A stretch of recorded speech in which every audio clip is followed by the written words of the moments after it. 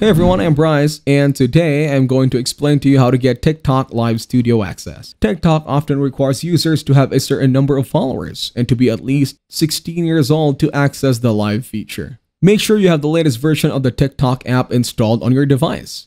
Go to your TikTok profile and tap on the three dots in the top right corner to access your settings, and look for any options related to live streaming or live studio. If you meet the requirements and the feature is available in your region, you should see an option to enable live stream by tapping the plus icon button on the home screen, then selecting live from the options. Make sure to follow TikTok's community guidelines and terms of service while streaming to avoid any issues. If you don't see the option for live streaming in your account settings, it is possible that it is not available in your region yet or that you haven't met the necessary requirements. Keep growing your account and engaging with your audience, and you may gain access in the future. On that note, that will be it for this video. I hope you guys got some value. Thank you for watching and see you in the next one.